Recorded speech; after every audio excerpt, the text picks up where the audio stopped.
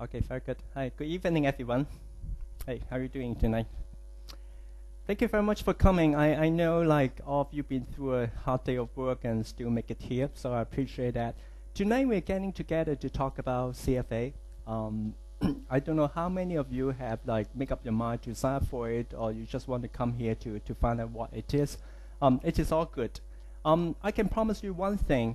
Tonight I'm not going to do marketing talk. So this is really a very valuable 1 hour that we can get together to talk about CFA, what it really is. If you want to sign up for it, what's the level of commitment and what to expect, or even whether CFA is right for you. Tonight we're going to spend about 45 minutes together to go through some of the presentation slides, and then in the second stage I'm going to hand over the stage to my colleague to talk about the resources that we have. All right. So I'm going to go slow. If you have any questions, you can just stop me. Right. You don't have to wait till the end. In the end, we have a little bit Q&A time, but anytime during my presentation, if you have any questions, you can just stop me, and we can talk about your concerns, your questions. Okay. My apologies. My voice is a little bit stuffy tonight. Still coughing. Right. So. If you don't hear me clearly, please let me know. First of all, a little bit about my background. My name is Kwok Wai. I teach CFA at Kaplan for, I think, over 4 or 5 years now. I have a banking background, mainly in structured product risk management. And before my banking career, actually, I was an engineer. Any engineer here tonight? How about accountants? Do we have any accountants? No. Anyone from banking? All right. I saw. Okay. And like, how about other people? Where are you from? Like, which area you're in? Okay.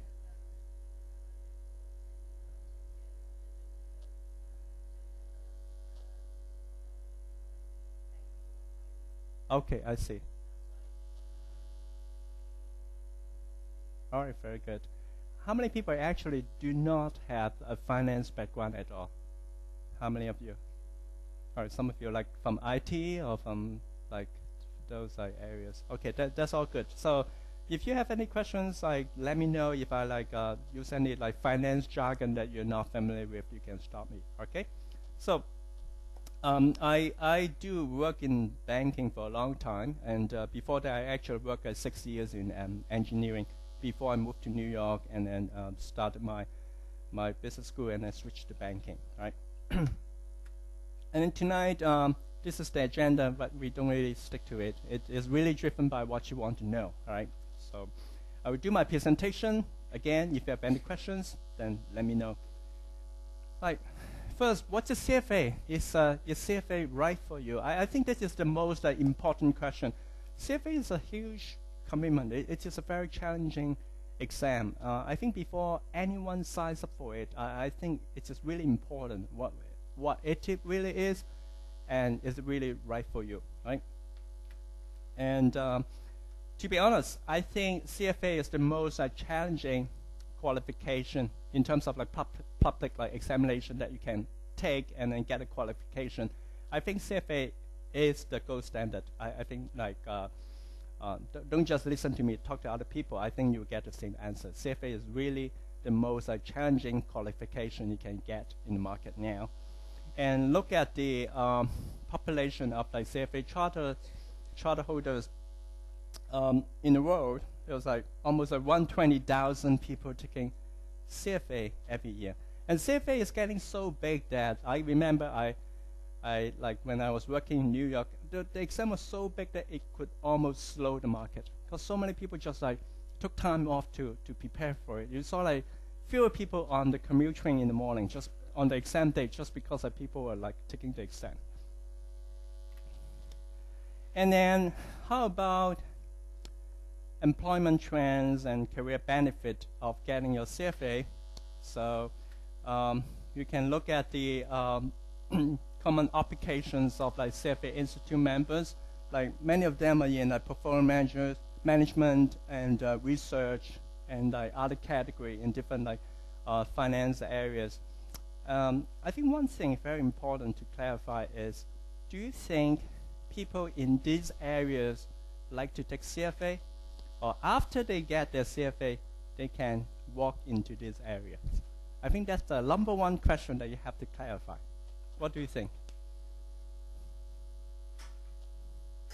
I would love to tell you that after getting a CFA, you can get any job you want.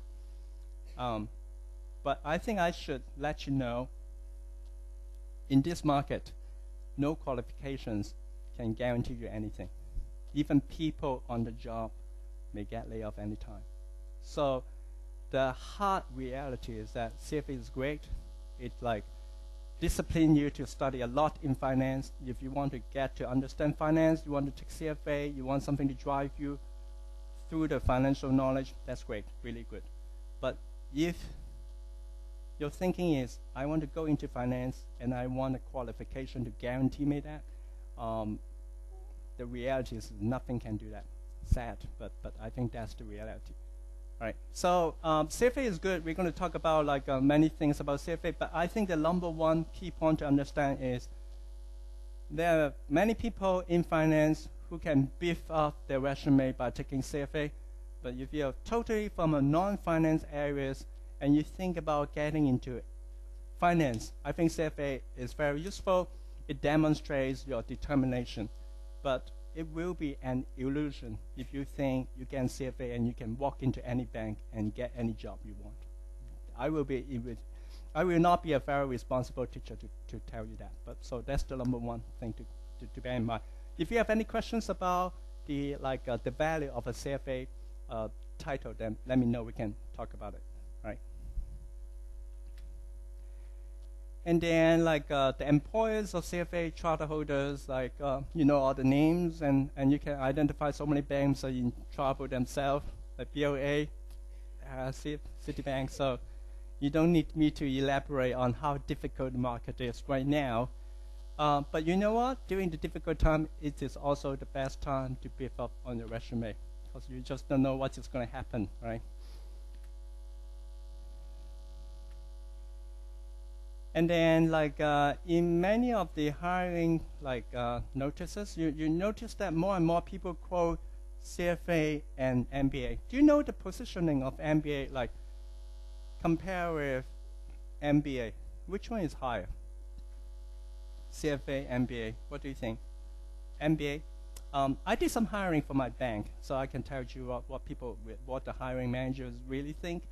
I think if your MBA is from top-tier schools, like top 10, top 15, I do think MBA is a couple of notches above CFA.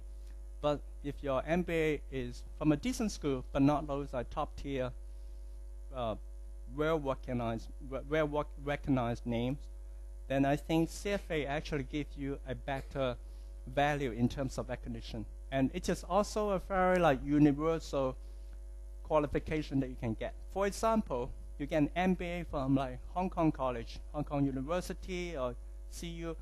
Those are very decent universities. But if you move out of Hong Kong and you want to carry a qualification with you internationally, then I would think CFA is better. What are the good things about doing an MBA?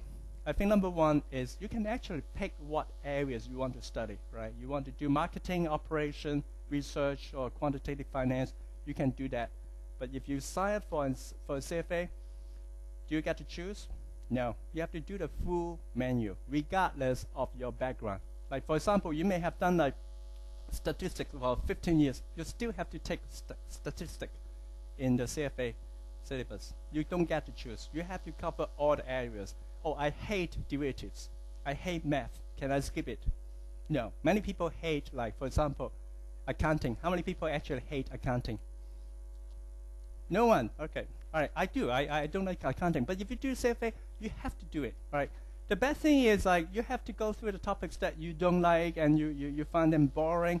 But the good thing is it is also a good driving force to drive you through some of the challenges that you have been putting off for a long time. Right?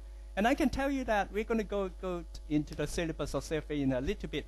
I do think the level 1 CFA syllabus is pretty good. Actually, as a whole, I think CFA syllabus is pretty good. like going through all 3 levels of CFA, I think you do beef up your financial knowledge quite a bit, right? And then how about the good things about doing CFA? I think number 1 is cheap. It's much cheaper than an MBA. MBA, like doing the GMAT, doing the application, stuff like that, it takes you a long time. But CFA is cheap. You sign up on it, doesn't matter how many times you try, then you get it. Very cost effective. And also in terms of the duration of the program, now you're signing up for the June one, if you go for it. And then June, no one studies CFA for the whole year, I can tell you the truth. Like most people study it for like 4, 5, 6 months, depending on your background. If you're not from finance, then you study more. If you already went through some of the topics, then you study like 3 to 4 months. So in terms of like the duration of the program, I can tell you the net time of studying for a CFA program is a bit shorter than that of MBA. Right. But of course, MBA, you can do group work, you get to do networking. Those are very valuable things that you don't get in CFA. A CFA is a pure like exam-driven qualification. So I do encourage people to do like CFA in a group setting. It doesn't really have to be in a class setting like this. If you don't want to do a class, do a group study, do a study group or anything, just get people together so that you know where to benchmark yourself, and it is more interesting to do it that way, right? So I think that is important. Okay. Any questions so far? Anything you want to know about CFA? No? Okay, let's go on.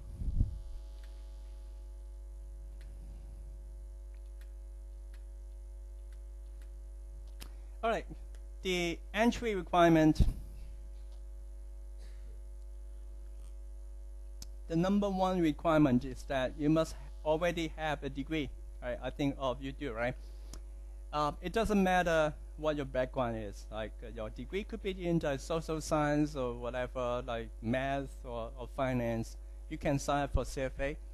And then signing up for CFA is just the first step. Let me jump to the graph here. So step number 1 is you do the registration. How many people actually have already signed up for level 1? Okay, still thinking. That's good. All right, that's why you come. So you sign up for it. You register online, pay the fee. Right, then you on the hook. Then level 1 is offered twice a year, June, December. So I'm teaching the class going for the December 1st. And then if you guys sign up, there will be the June 1st or early June class, right? And then if you pass level 1, then you can go to the June level 2 next year. And level 2 is only offered once a year, right? So only level 1 is offered twice a year, right? So let's say you shoot for the June 1, you don't make it. That's okay. You can still catch the December 1, try again. If you make it December, you're not missing any time. You can still catch the June level 2 next year, right? And then after that, you will shoot for the level 3 the year after, right? So the whole time is about 2.5 years if you make it through, right? But what do you think the average time people actually make it, the whole process from registration to getting your CFA title? How many years? That's about right, 5 years average. 5 years average. So there's nothing embarrassing about like failing level 1. It is not a test of intelligence. Seriously. Yes, please.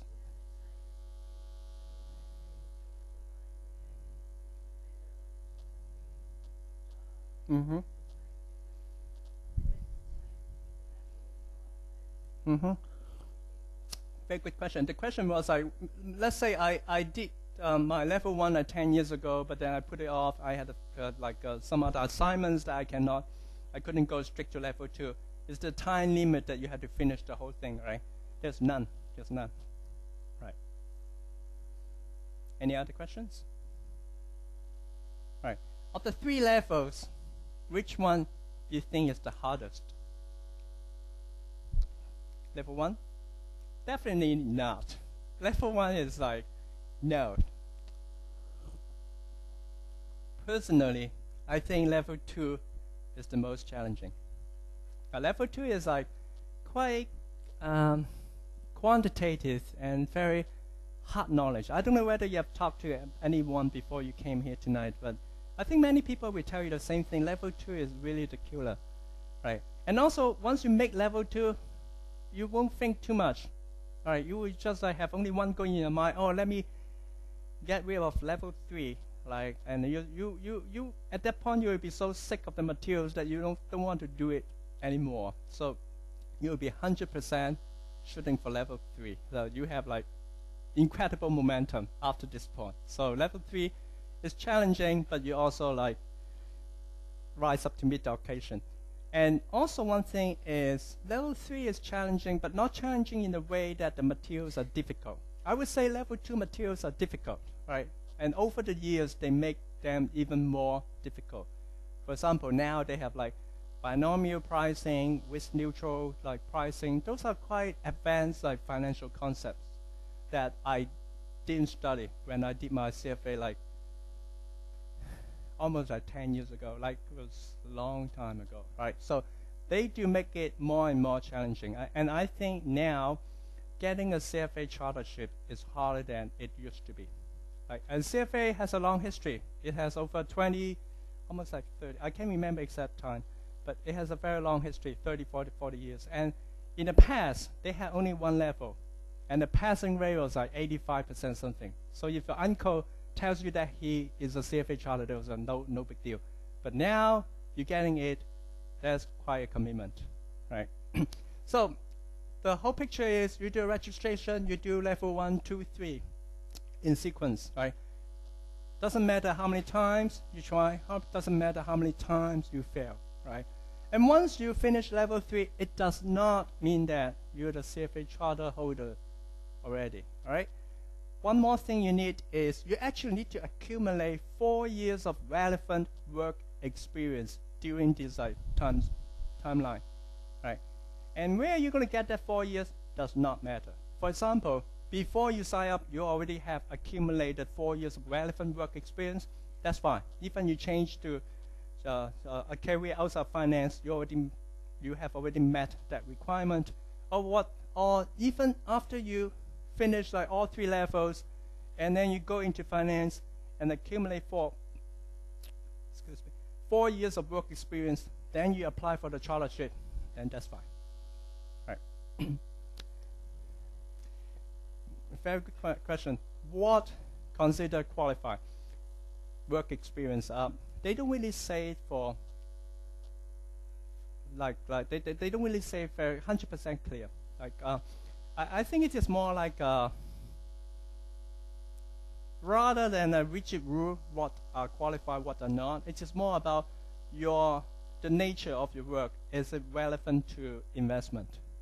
Right. For example, you're in IT. If you do a pure IT, like do programming for industries, I don't think that is relevant. But if you do IT in a banking environment, you like take care of the pricing model for like structured products, that will be relevant. Or if you do like relationship management in a hotel setting, that won't be relevant. But if you do like relationship management in a financial setting, and you deal with customer, you handle the questions, the concern, you handle the financial reporting, that will be relevant. And the actual process is, it is not like you call them up and tell them what you do, and they tell you whether your work background is relevant or not. It's just like you need to pick 2 CFA charter holders to sign up on your background. That's all. I just did it for another guy. So the actual process is quite simple.